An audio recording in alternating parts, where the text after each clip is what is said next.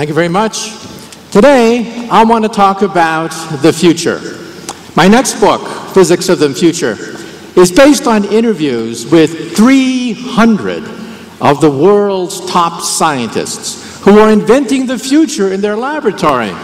We're going to talk about the next 50 to 100 years into the future. Now, of course, we will make mistakes. When the internet was first invented, some scientists made a prediction. They predicted that the internet would become a forum of high culture, high art, and high society. Well, today we know that 5% of the internet is pornography. But that's because teenage boys log on to the internet. Just wait until the grandmas and grandpas log on to the internet. Then 50% of the internet will be pornography. So let's now take a guided tour into the future. First of all, my previous book is called Physics of the Impossible. I talk about the possibility of starships, teleportation, warp drive, time travel, faster than light travel, and this is now a TV series. You can watch me on the Discovery Channel every week. But science is the engine of prosperity. Now, some people are afraid of the future. They think the future is scary. The future is going to leave without them. But just remember that science will cure disease. It will put us in contact with people. It will enhance democracy. And democracies very rarely war with each other. In the history of civilization, no two democracies have ever fought a war. And this technology is democratizing. It's based on something called Moore's Law. Moore's Law says that computer power doubles every 18 months. Your cell phone today has more computer power than most militaries in 1960. Your cell phone has more computer power than all of NASA when they put 2 men on the moon in 1969. So we can predict out to the next 10, 20 years. Beyond that, Moore's Law will probably collapse. The internet will be everywhere. The internet will be in our wristwatch, our glasses. Watch where we scientists are going to be putting the internet, because chips will cost a penny. Chips will cost less than paper. And what do we do with paper? We throw away paper. Chips will be the largest source of waste in any city dump. And where will we put the internet? Everywhere, including our glasses. These glasses are fully internet capable. Any movie, any website, and it also recognizes people's faces. How many times have you been at this conference and you bump into somebody you know, and you say, who is this person? Jim, John, Jake, I know this person. Who is he? In the future, your glasses will say, it's Jim, stupid. Remember, you met him at last year's conference. Do you want to see his entire biography in your glasses? Or let's say you're looking for a job and you don't know who the important people are. At a cocktail party of the future, you will know exactly who to suck up to at any cocktail party. And in the future, you won't look like a refugee from a Hollywood science fiction movie. Children will demand this technology.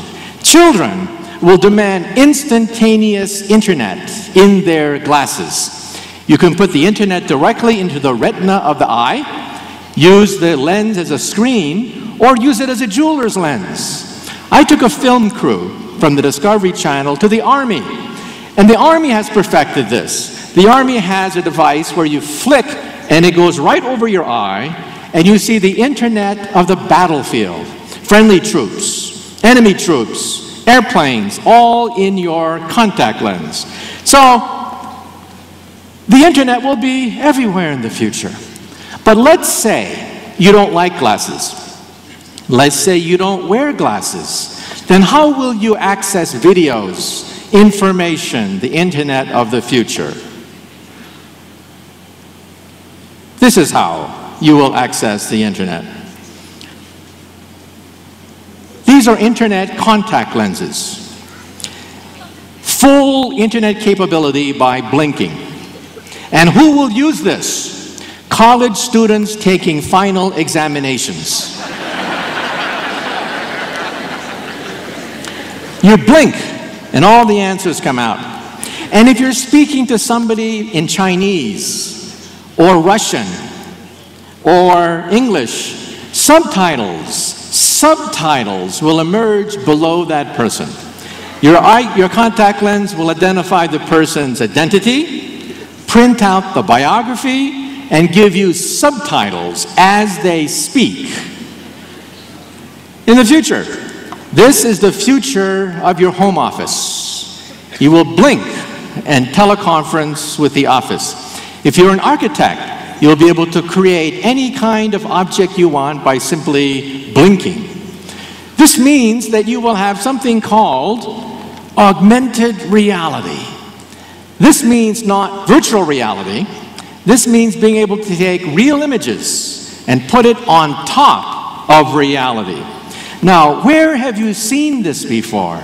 You've seen augmented reality before in a movie, a Hollywood movie. This is the governor of California.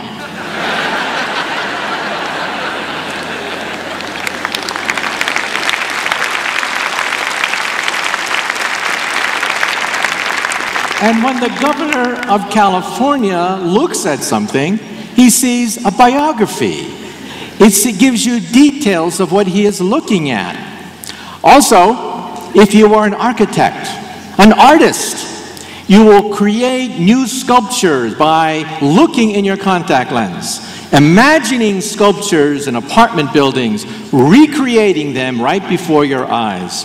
If you are a tourist going through Rome, what a disappointment. All the ruins of Rome gone.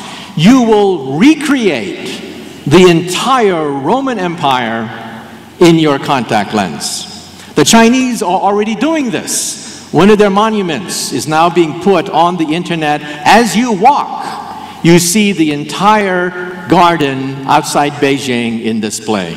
So in the future, screens will be in your contact lens, your wristwatch on the right, that is a wristwatch internet, and your cell phone will not only have video, audio, your cell phone will also have flexible screens.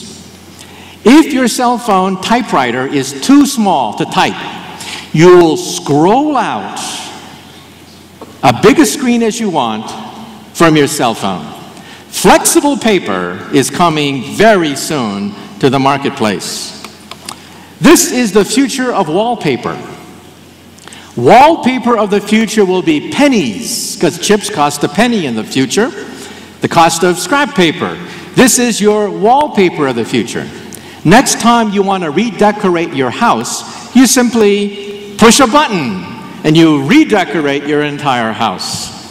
That's the future of newspapers on the left, and that's the future of your wallet on the upper left. Today you have pictures of your family in your wallet. In the future, those pictures will be foldable, flexible, and they will move. Full motion picture inside your contact lens. And this is your living room of the future. This is also the future of your love life. In America, if you are a student and you cannot get a date on Friday night, we all know what you do. You get stone drunk. In the future, you'll go to the wallpaper and say, "Mirror, mirror on the wall, who's available tonight?" The wall screen knows who you like, scans all the other wall screens, and sets up a date. And then you go to the virtual reality parlor, come back and you say, "Mirror, mirror on the wall, my date and I want to see a movie. maybe Casablanca. Except, remove Humphrey Bogart's face and put my face instead. And remove Ingrid Bergman's face and put my date's face instead. Chips will be everywhere, including toys. Toys are becoming intelligent. This is creating a problem for the English language, a contradiction in terms called smart Barbie dolls. Another contradiction in terms is Microsoft works.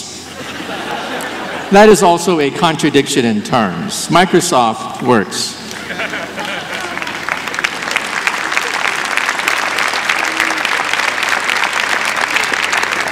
This is the future of your window. Your window will be intelligent, because chips only cost a penny, for God's sake. You simply look out the window, and if you don't like what you see, you change it. And you can look out any window, because glass will be intelligent. And your TV will be three-dimensional without goggles. You will not need to use lenses in the future. This is because the TV screen consists of vertical stripes, very thin vertical stripes. Each stripe is a prism that shoots two images, one to the left eye and one to the right eye. So this is the future of television. This is the future of your office. When chips cost a penny, you'll simply scribble on things and then throw them away. Scrap computers. This is the future of your cubicle with flexible screens, screens that you can fold like paper. This is the future of your car. Cars will drive themselves. Look at the guy in the lower left. His hands are not on the steering wheel. I drove this car. This car has no driver. It uses GPS. BBC put me in the driver's seat. I was driving the car, and then the cameraman said, "Let go." So I held my breath, closed my eyes, and let go. This is how you will drive a car in the future, okay? Because Google is putting millions of dollars into this technology. And this is how you will shop in the future. Today, if you go shopping and a dress does not fit, it's the perfect size, perfect color, perfect shape, but it's the wrong size, no sale. In the future, your credit card has your three-dimensional measurements on it. Everything will fit in the future. Isn't the future wonderful? You will always get the bill for clothes that fit. And let's talk about medicine. As I said before, don't be afraid of the future. The future is going to be warm, friendly, and we're going to cure diseases inside your body. This is the future of aspirin. You will swallow it. It has a TV camera, a chip, and it takes pictures of your stomach as it goes down. A full computer inside your body with a television screen guided by magnetism. This gives new meaning for the expression, Intel inside. And with nanotechnology, we will zap cancer cells. Cancer cells can now be zapped by nanomolecules. This could be the end of cancer as we know it. And this is the future of your toilet. Your toilet will tell you years before there's a problem that you have cancer cells growing in your body 10 years before a tumor forms. DNA chips will be inside your bathroom, give you more computer power than a modern hospital, sensing cancer, sensing problems inside your body. Tricorders are science fiction, but MRI machines, look, this is the smallest MRI machine. It is 1 foot tall, the world's smallest MRI machine. And we will create transistors out of graphene, new chemicals. And let me just say a few things. Let me speed up because I'm running out of time. Telepathy we will also have. Brain-computer interfaces. We will control computers by pure thought. This person is paralyzed, and yet he can control objects with his mind. Mind control. And here's the Japanese robot Asimo, controlled by the brain. But what I really want to get into now is medicine.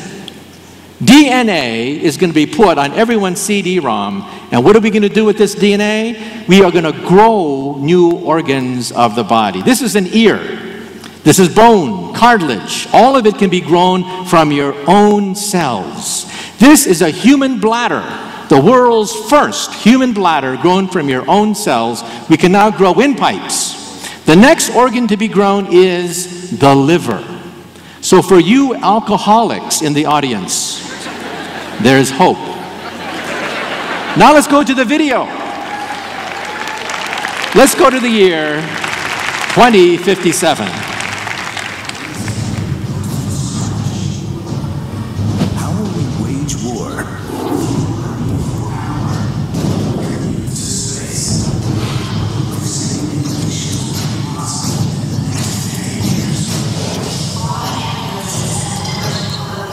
Brain chips cure paralysis.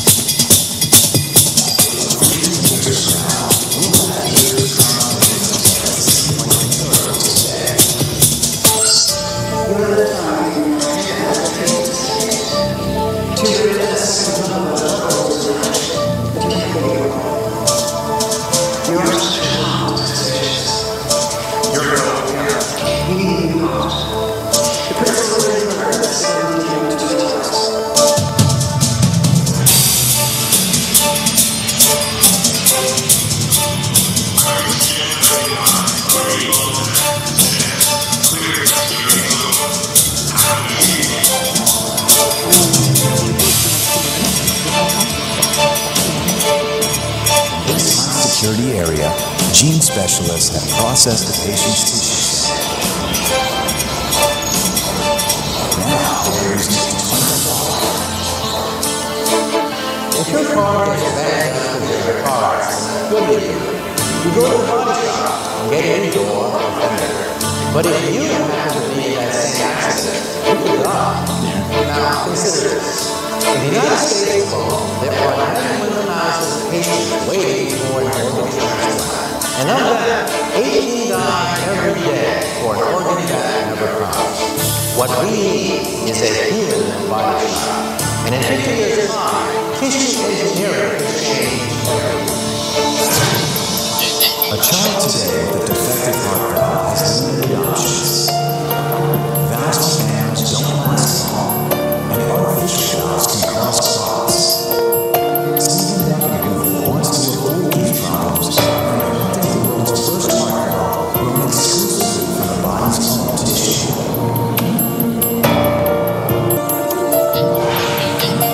Within an hour, he has the growth form of a heart valve, which he places in the bioreactor.